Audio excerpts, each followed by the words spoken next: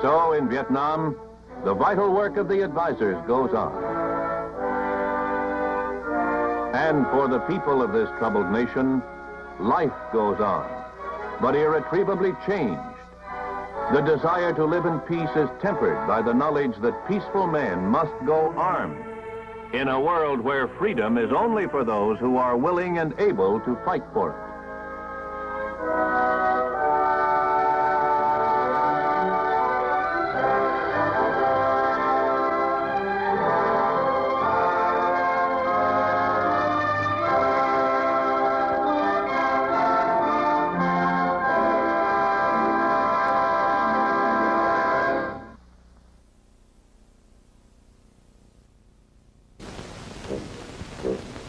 This is the Vietnam of the Mekong Delta, one of the 9th Infantry Division's defense areas. It is the Vietnam of endless rice paddies and swamps, of myriad waterways, the Metho River, the Vam Co, the Can Juic, the Na Bay. A watery battleground for which the 9th Division soldier is very well equipped. He is the striking arm of the Mobile Riverine Force, a unique joint operation by the United States Army and Navy, as novel and precedent-setting as the air cavalry. To provide the payoff, as in all forms of war, both new and old, come the infantrymen. These are soldiers of the 9th Infantry Division. Their stout-hearted performance in battle has added luster to the nickname the Division won in World War II. The Old Reliables.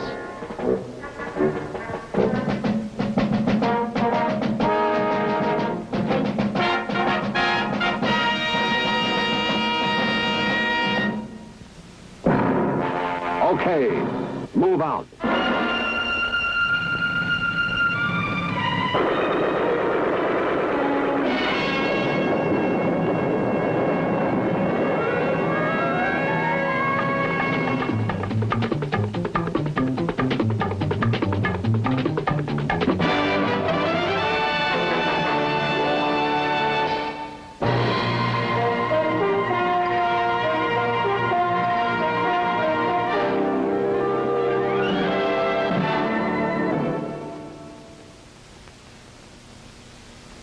The 9th had a glorious history in World War II.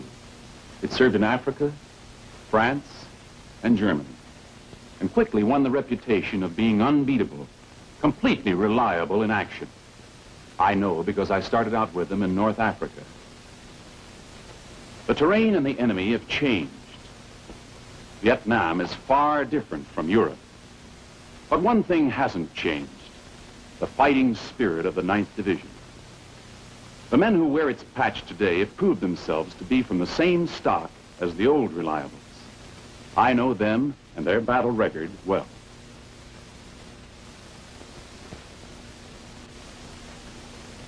I was assigned to the division's information office when it was reactivated for combat under the urgency of the Vietnam War. That was in February 1966 at Fort Riley, Kansas. In record time, the new 9th Division was transformed from a cadre of officers, non-coms, and a mass of recruits into a combat-ready division.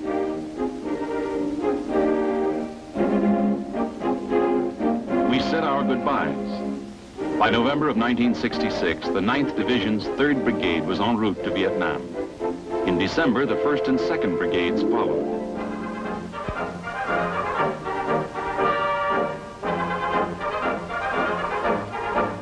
It was a long voyage, halfway around the world. Plenty of time for detailed training and calisthenics. But still time to relax.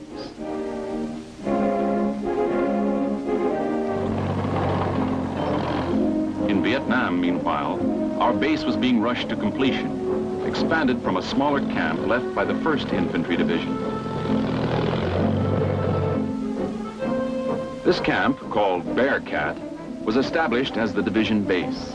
It occupied a strategic position in relation to Saigon, with firm lines of communication to the sea at Vung Tau, port of entry and naval base.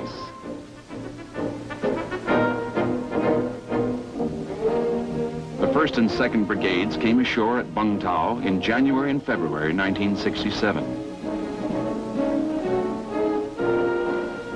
They were under the command of Major General G.S. Eckhart. By late January, the 1st Brigade had already been in combat in Operation Colby against a Viet Cong stronghold southeast of Saigon. It was typical jungle terrain, which means that movement was slow and visibility limited to a few feet in any direction.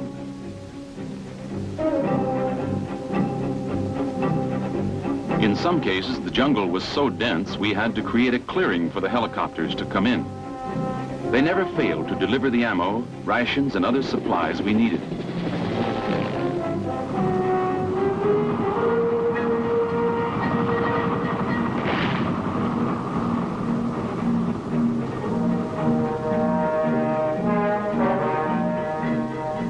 We began to hit pay dirt, Viet Cong tunnels, bunkers, and weapons. Even a communist flag. When one search and clear operation was finished, we went on to another and another. The 9th Division's main responsibility, however, was to help secure the Mekong Delta. This vast, fertile area is virtually one gigantic rice paddy, broken up by rivers, canals, and earthen dikes. The Republic of Vietnam Armed Forces have been fighting a long struggle against the Viet Cong in the Delta. Our job was to help them.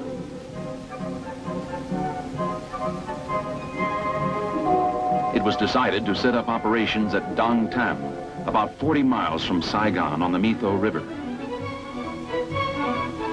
The question was, where do you put troops when every square inch of dry ground is lived on by Vietnamese or used to grow food? The answer was, create your own dry land.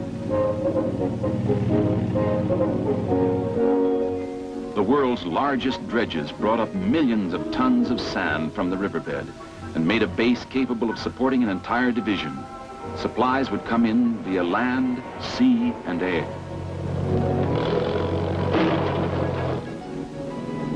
Thanks to the engineers, the Dong Tam base soon had its own airstrip, big enough to handle caribou-sized, fixed-wing aircraft, as well as helicopters. A large force moved in right away. Not that we stayed on base very much. Most of the time, we were out in the rice paddies, scouting for the enemy, and learning how to operate in the deceptive terrain. What looks like a scenic rice paddy to the eye often feels like a swamp to the feet. You're lucky to keep moving, however slowly, in this watery muck. When it becomes more muddy than watery, a man can be completely immobilized. Getting stuck in a mud hole can be an exasperating experience.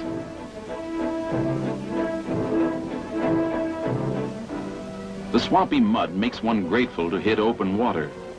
This stream was supposed to be fordable. In a way it was, from the neck up. When the water gets too deep for treading, the men of the 9th Division turn on a little Yankee ingenuity, using an air mattress to float gear across a stream. Or by making a raft out of a poncho. For a 9th Division scout dog, a river crossing is no problem at all.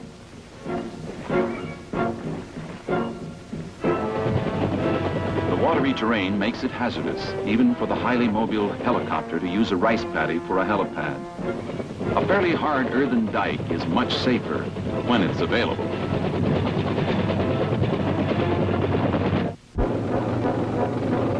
Operation of ground vehicles proved to be a chancy thing, too. The powerful armored personnel carriers often plow through swamp water with great ease, but muddy roads are a real hazard.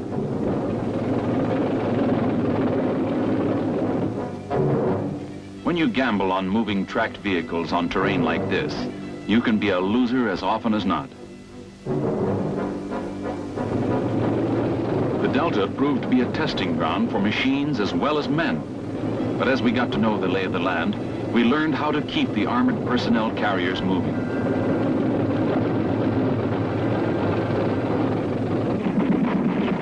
These APCs are M113s. We like to have their firepower around when we hit a Viet Cong ambush. We often ran into them without warning.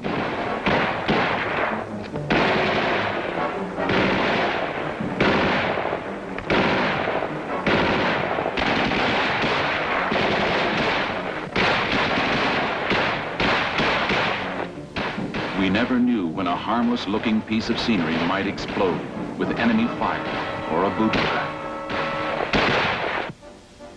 And there was always the difficulty of determining who was friendly and who wasn't. The Roc Kien area was full of tunnels and underground hiding places. Some were even underwater. We always left a grenade as a calling card.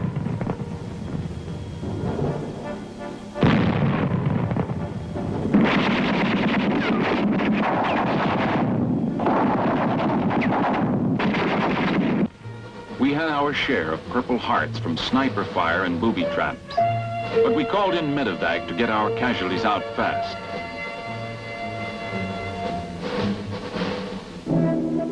Stopping didn't necessarily mean resting. We filled sandbags for our defensive perimeters. In 1 month, the 9th Division filled 500,000 sandbags. 500,000!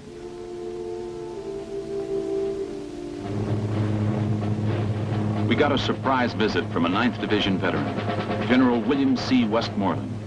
He dropped in during Operation Fort Sea, in which we bagged a lot of Viet Cong supplies and equipment. We were all pleased to see him wearing a 9th Division patch from his service with the old 9th in Tunisia.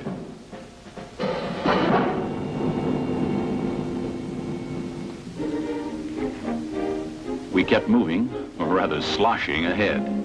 Wetness was the order of the day, the week, and the month. Most of us would feel strange if we ever got dry. Well, it did simplify taking a bath. And washing laundry. Gradually, we began to move more and more on the waterways, not in them. They became highways, not obstacles. Of course, the division's helicopters continued to play a major role as air taxis for troops.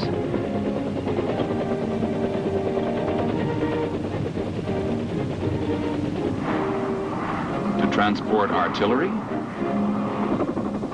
vehicles, even other helicopters. And to extend the medical civil assistance program, MedCap, deep into isolated Delta villages whose inhabitants seldom see a doctor.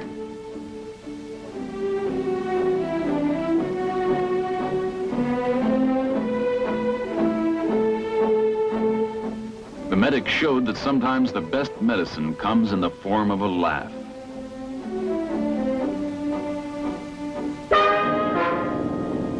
The fixed-wing spotter planes, nicknamed bird dogs, had the job of guiding aircraft into strikes at enemy positions.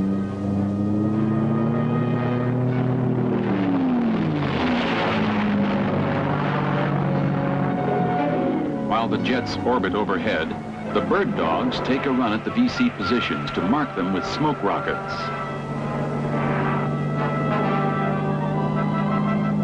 The pilots are highly trained Air Force Forward Air Controllers, FACs.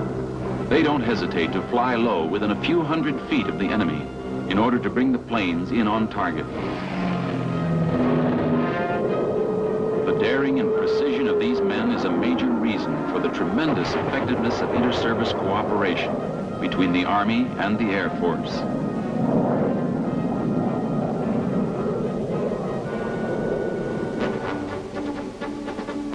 The war in the Delta produced another form of inter-service cooperation in which the 9th Division played a major role. The Army and Navy combined resources to create a unique strike force to which the Air Force also gave fire support. It was called the Mobile Riverine Force. The 2nd Brigade of the 9th Division was its primary combat unit. One must go back to the American Civil War to find a major precedent for this inland waterways task force. Army and Navy working together as a fighting team. When the men go out on a mission, they have the close support of the Navy flotilla, with all the facilities necessary to resupply and maintain them. The soldiers live aboard the USS Benoit and the USS Colleton when not fighting. These floating barracks hold a 30-day supply of fresh food and provide medical, dental, and other facilities. The auxiliary personnel lighter also accommodates men of the Mobile Riverine Force. The USS Ascari contains a complete machine shop and facilities needed to maintain and repair weapons and equipment. Seaborne supplies are usually brought up from Vung Tau or Dang Tam by LST. In case of need, choppers bring in supplies directly to the decks of ships.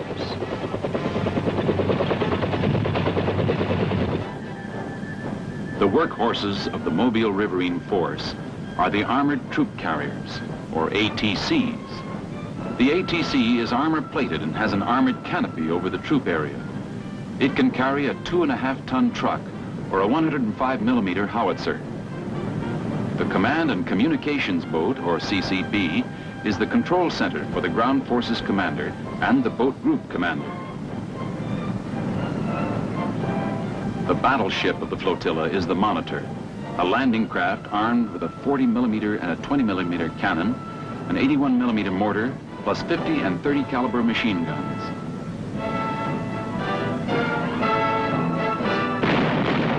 This variety of weapons makes this shallow draft vessel a versatile fire support ship. It was in firepower that the 9th made its own important innovation, the use of barges as artillery platforms. Infantry elements of the Mobile Riverine Force would range far and wide once operations started. The guns and mortars aboard the armored troop carriers and monitors did not have either the range or the caliber to provide the long-range heavy fire support troops would need. Only artillery could do this. The 9th Division's 3rd Battalion, 34th Artillery, decided to try using barges as gun platforms, anchoring them firmly to shore. The M102 105mm howitzer, the lightweight, flexible model originally designed for airborne operations, proved to be an excellent weapon for this purpose. The M102 carriages provided an easy 360-degree traverse. Steel braces were welded to the deck to keep the gun in place. 2 105s to a barge, 3 barges to a battery. Necessity, rising out of conditions in the Mekong Delta, had caused the 9th Division to come up with a new way of deploying artillery to back up its waterborne troops. Another invention was the airmobile firing platform. This device made it possible to have heavy fire support follow troops as they moved inland in the Delta. Because it is 90% aluminum, the 24-foot square can easily be airlifted to rice paddies or to streams or canals remote from the main riverways.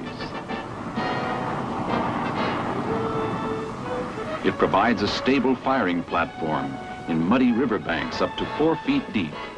Mechanical jacks at each corner can be adjusted to keep the platform level. Packed with troops and firepower, the Mobile Riverine Force was ready to go anywhere in the watery wilderness. An ATC can carry a full platoon of combat-equipped soldiers and move in just about any river, canal, or creek. This mobility in shallow as well as deep water has enormously increased the striking range of infantrymen in the Delta. The men get set to hit the beach. Before they go in, however, Air Force jets pound the landing area.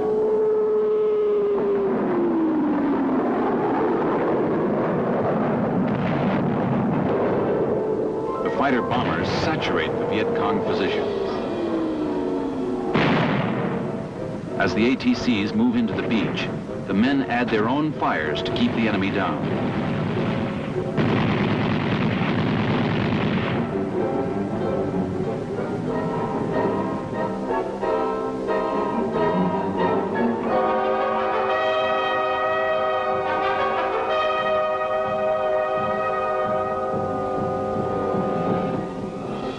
Before long, the men of the 9th Division made contact with the enemy, only to find them strongly dug in. So the heavy stuff, 155mm howitzers, are brought in to knock out the VC positions.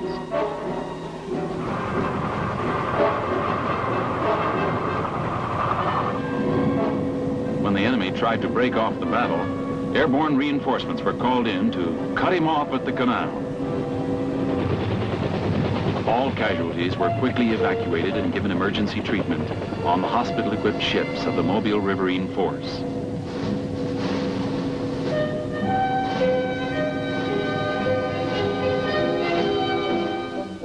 The division commander tried to bring us in from the field every 3 days. We were greeted with a fire hose salute to get the swamp mud off before we went below for hot showers. Hot chow, dry clothes, and a comfortable bunk. It wasn't hard for the 9th Division landlubbers to take sea duty under these conditions. There was even time to go on deck and look at the scenery ashore, a native village, or a colorful assortment of native river craft that for a little while made us feel like tourists on a cruise.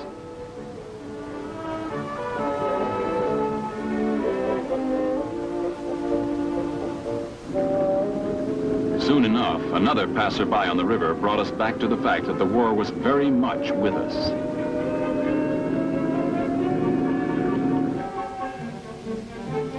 The 9th Division had a training mission as well as a fighting one. We were proud of our reliable academy that taught the fine points of fighting in Vietnam to newcomers, as well as sharpening the skills of combat veterans. The importance of the academy was emphasized by frequent visits by the new commanding general of the 9th Division, Major General George O'Connor, who assumed command in June 1967.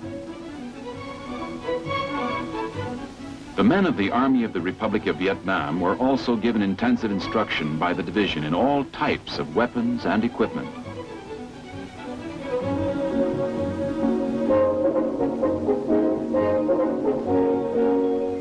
It wasn't long before training of this nature paid off. The South Vietnamese troops became more effective and acquitted themselves well in battles with the Viet Cong.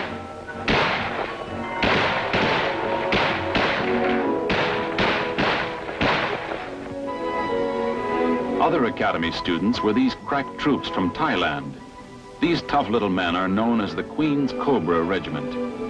We oriented them on the use of the compass in land navigation and other equipment, emphasizing devices useful in jungle fighting. Their officers were given demonstrations in the tactics of counter-guerrilla warfare.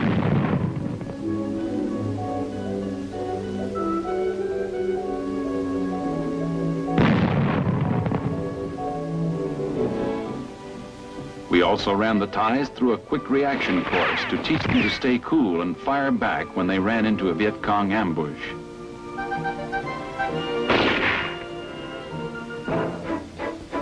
A very special school trains the 9th Division's long-range reconnaissance patrols. The beret and special patch its members wear testify to their elite status. The men are trained hard to develop stamina, strength, and alertness for their secret missions of reconnaissance, ambush, or sabotage. They must be able to endure a maximum of stress on a minimum of sleep, food, and water. They cannot expect help if trapped by the enemy.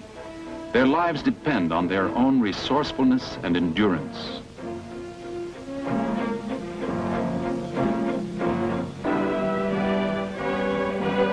They become experts at camouflage. Success of the mission depends on perfect concealment. They must blend into the jungle even better than the Viet Cong. They are briefed in detail on terrain features and the location of the enemy objective.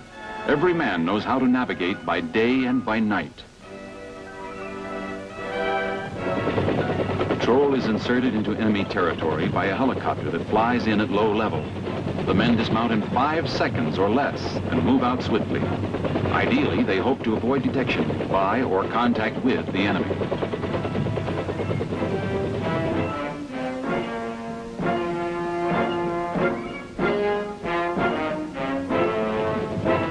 Mission accomplished, the team leader calls out an azimuth and the distance to the extraction point, then leads the patrol back. Normally, a mission will last several days or longer. The men are completely out of communication with their base until they rendezvous with the helicopter at a predetermined time and place. Despite the high hazard in these missions, there is no lack of volunteers.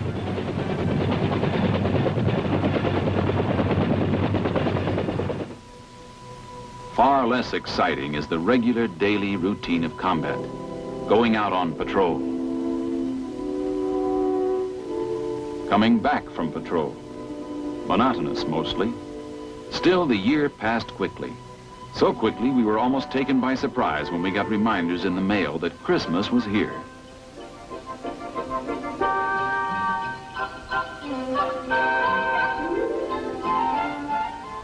The item that really made this Yuletide a memorable one was this streamlined version of Santa Claus. She was minus only reindeer, but a very welcome visitor.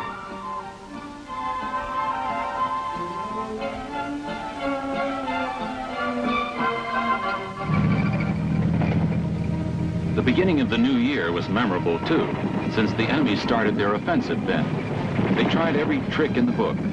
But here in 9th Division country, the Viet Cong never had a chance. They were clobbered by our superior firepower.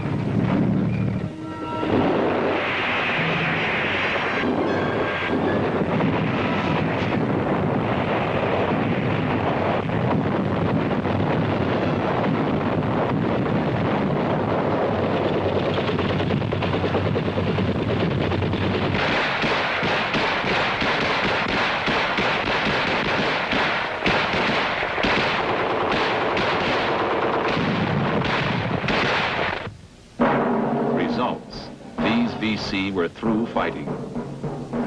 Large amounts of captured weapons. And we rescued one friendly. We kept pushing ahead in the rice paddies. And the jungle. Fighting from the rivers. And from the air, we drove on. And we'll continue to drive on until a just and honorable peace is won, so that these people may have a chance to live their lives in the way they choose, without fear or communist coercion. That is what this war is all about.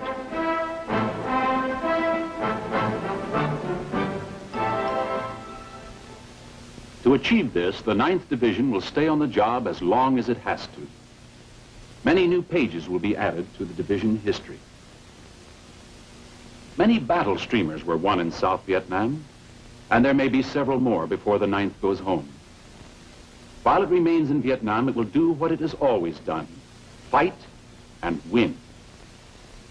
That, in a phrase, is the story of the 9th Division. That is why its pride of outfit is so strong. That is why it cherishes its reputation as the old reliables.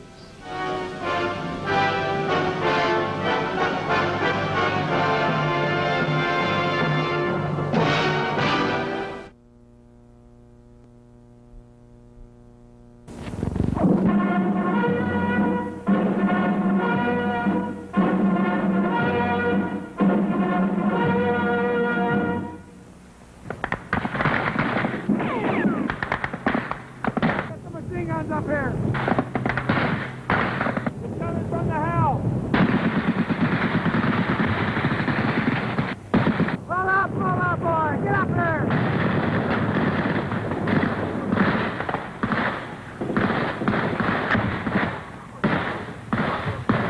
Ambush!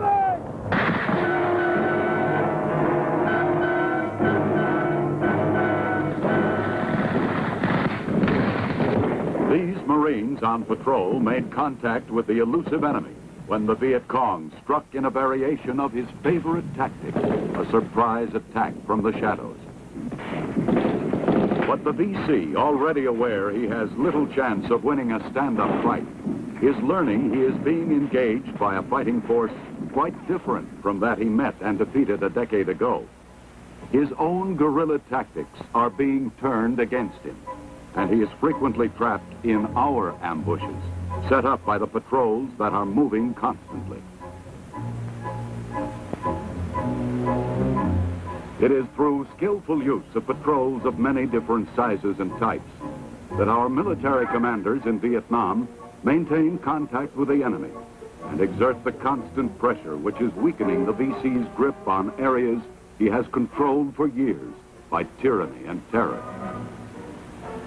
Our success with the military action of patrol and ambush, backed up by an expansive civic action program, continues to win the trust of the people in Vietnam.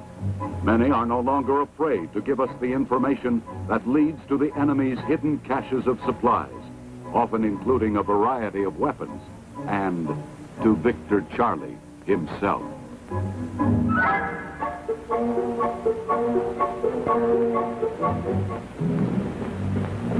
For every patrol, of course, the way is strung with danger. And only constant vigilance can turn up the vicious array of often primitive, but surprisingly effective booby traps and obstacles with which the crafty enemy has pocked the green earth.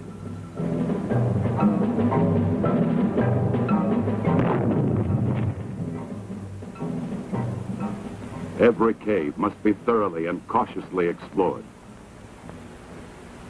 Even a youngster plodding along the road could have a grenade concealed in the heavy burden. It has happened before.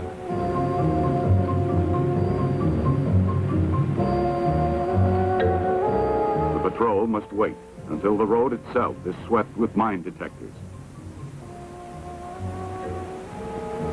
When it moves on, it finds the spider holes in which snipers have been or may still be hiding. The patrol search turns up punji pits filled with needle-sharp bamboo sticks. And sprouting everywhere are the bamboo spears the Marines call Victor Charlie toothpicks, sharp enough to pierce a boot, often smeared with crude poison. Handmade explosives are set to detonate at the slightest tug on a tripwire.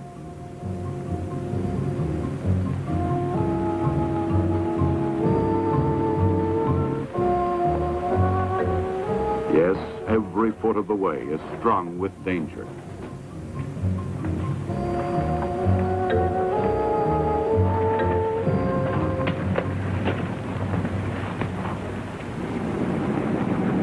Careful planning goes into every patrol action. Lieutenant Colonel Robert R. Dickey briefs Marine and Army members of his staff on the location and possible strength of the enemy. Then, elements of the 3rd Marine Regiment are lifted by helicopter for a patrol in force along the Songuvia River 50 miles away. The swift air movement is expected to catch the guerrilla force in that area off guard and reduce the danger of running into enemy ambush.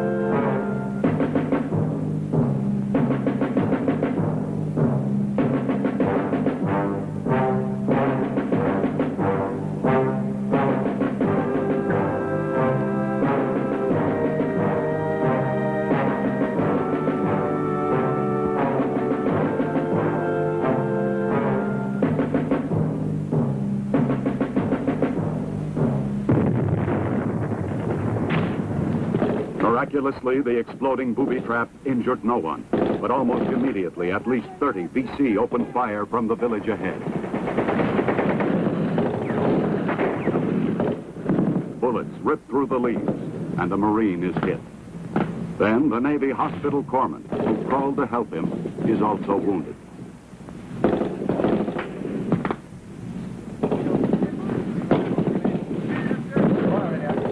Riflemen push forward, past Viet Cong civilians cowering in the ditch along the trail.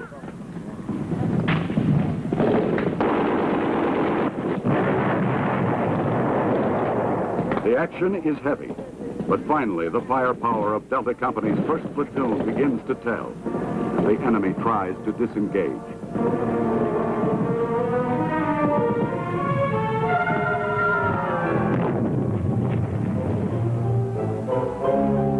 In the village and beyond, Delta Company finds what's left of the enemy.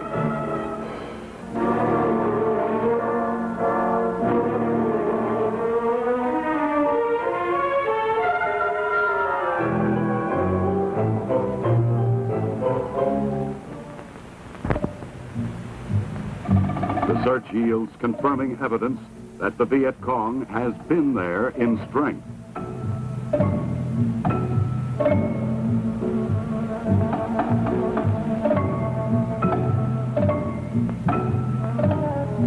In the tree lines and along the bank of the nearby stream, the patrol uncovers a complicated network of trenches and tunnels. After a careful probing, Marine combat engineers are called forward to destroy the enemy fortifications.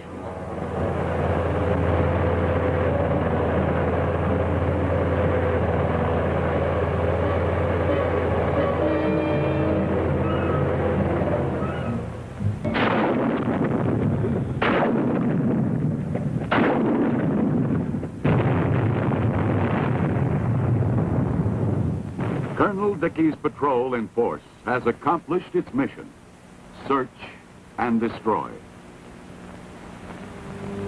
The rivers and streams of South Vietnam are well-traveled highways used for centuries in a country where good roads are few. Waterborne patrols of Marines and South Vietnamese troops deny these important arteries to the Viet Cong and protect legitimate travelers from ambushes and unofficial tax collectors. Acting on information from the villagers, speedy assault patrols move in on a suspected streamside guerrilla base.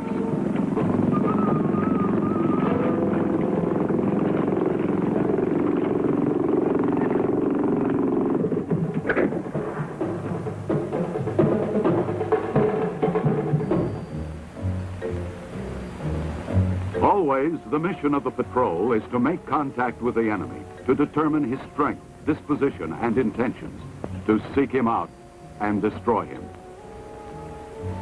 Marine Lieutenant Richard Nicklin and combat photographers covered such an action during Operation New York. This is the 1st Platoon of Gulf Company, commanded by 1st Lieutenant Terry Moulton. We're on a search and clear mission this morning. This is going to be a methodical search, house by house, village by village, as we move north.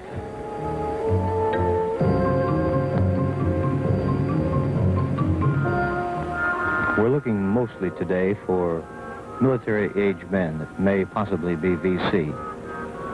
So far, all we can see are women and children and old men. There are no young VCs. We have Vietnamese nationals who do the interrogating, asking where the VC are, where they may have gone. We're looking for tunnels, caves, anything where the Viet Cong may hide.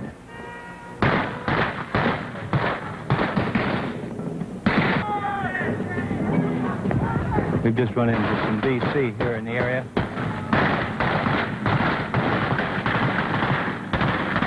Right immediately to our front is a group of huts, the edge of a small village, getting some return fire.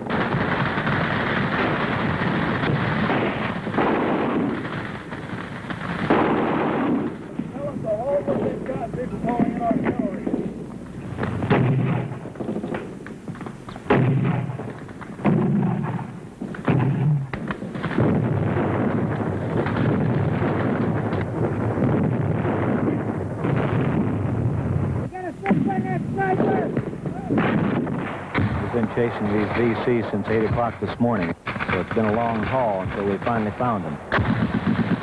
Evidently, they decided to stand and fight. These Viet Cong are elusive. You can't see them. All you can do is hear the bullets as they come at you. They just moved out on a line to assault this position, hitting it with everything they've got. And if there's any VC in there, that'll sure as hell clean them out. Those words speak of the courage and determination and high resolve of all the men and women, civilian and military, supporting the pledge of President Johnson that the threat of a communist takeover in South Vietnam will be eliminated, and peace with freedom and the right of self-determination will be won for its people.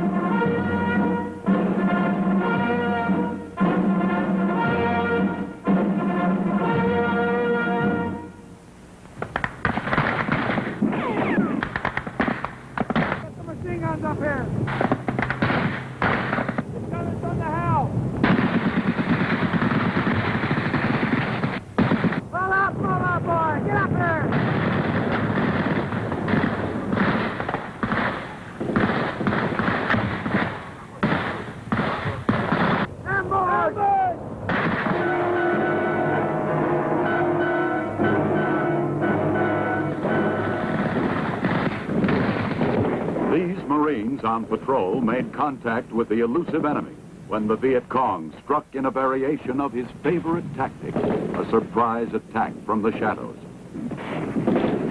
But the VC, already aware he has little chance of winning a stand-up fight, is learning he is being engaged by a fighting force quite different from that he met and defeated a decade ago. His own guerrilla tactics are being turned against him, and he is frequently trapped in our ambushes, set up by the patrols that are moving constantly. It is through skillful use of patrols of many different sizes and types that our military commanders in Vietnam maintain contact with the enemy and exert the constant pressure which is weakening the VC's grip on areas he has controlled for years by tyranny and terror. Our success with the military action of patrol and ambush, backed up by an expansive civic action program, continues to win the trust of the people in Vietnam. Many are no longer afraid to give us the information that leads to the enemy's hidden caches of supplies, often including a variety of weapons, and to Victor Charlie himself.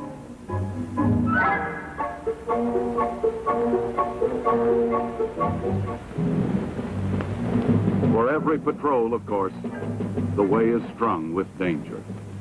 And only constant vigilance can turn up the vicious array of often primitive, but surprisingly effective booby traps and obstacles with which the crafty enemy has pocked the green earth.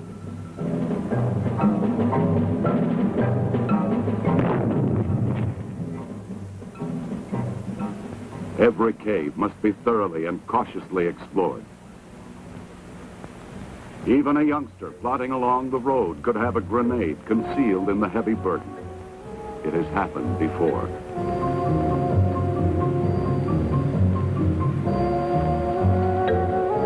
The patrol must wait until the road itself is swept with mine detectors. When it moves on, it finds the spider holes in which snipers have been or may still be hiding. The patrol search turns up punji pits filled with needle-sharp bamboo sticks. And sprouting everywhere are the bamboo spears the Marines call Victor Charlie toothpicks, sharp enough to pierce a boot, often smeared with crude poison. Handmade explosives are set to detonate at the slightest tug on a tripwire.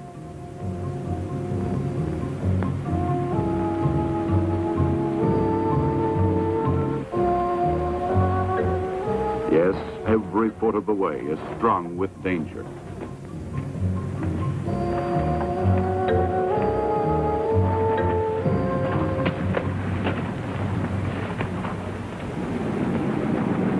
Careful planning goes into every patrol action. Lieutenant Colonel Robert R. Dickey briefs Marine and Army members of his staff on the location and possible strength of the enemy. Then, elements of the 3rd Marine Regiment are lifted by helicopter for a patrol in force along the Songuvia River 50 miles away. The swift air movement is expected to catch the guerrilla force in that area off guard and reduce the danger of running into enemy ambush.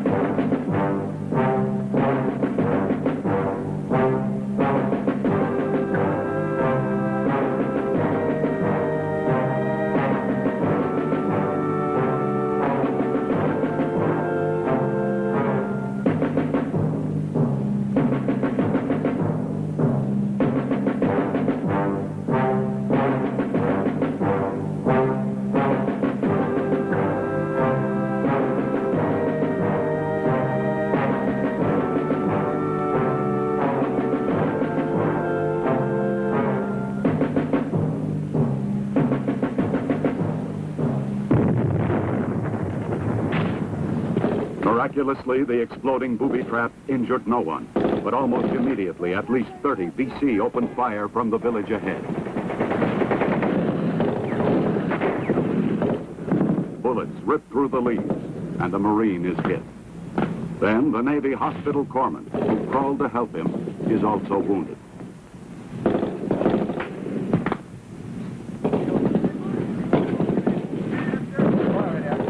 Riflemen push forward, past Viet Cong civilians cowering in the ditch along the trail.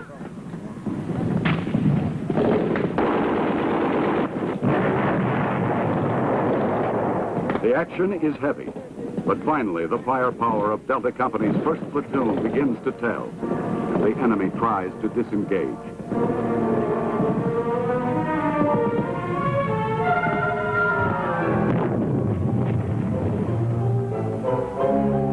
In the village and beyond, Delta Company finds what's left of the enemy.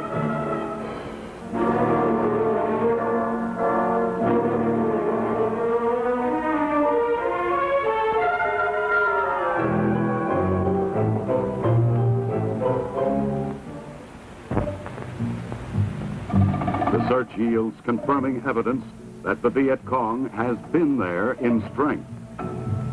In the tree lines and along the bank of the nearby stream, the patrol uncovers a complicated network of trenches and tunnels.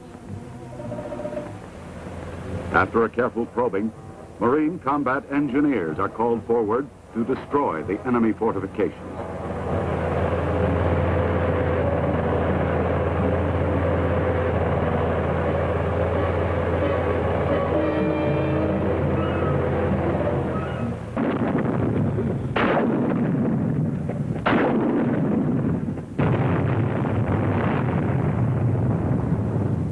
Colonel Dickey's patrol in force has accomplished its mission: search and destroy.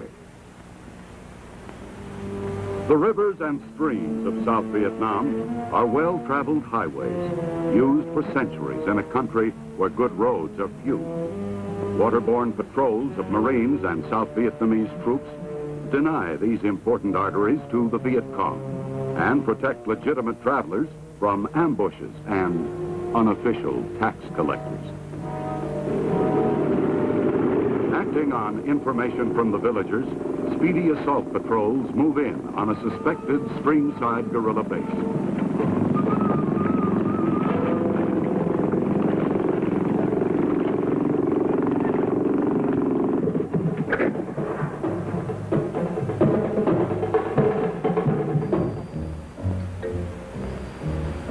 Always, the mission of the patrol is to make contact with the enemy, to determine his strength, disposition, and intentions, to seek him out and destroy him.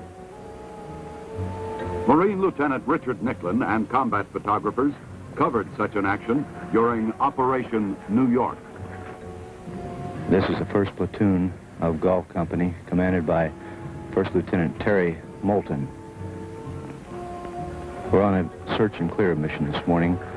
This is going to be a methodical search, house by house, village by village, as we move north.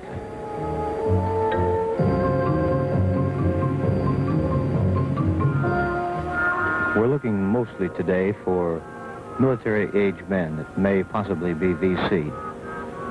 So far, all we can see are women and children and old men. There are no young VCs. We have Vietnamese nationals who do the interrogating, asking where the VC are, where they may have gone. We're looking for tunnels, caves, anything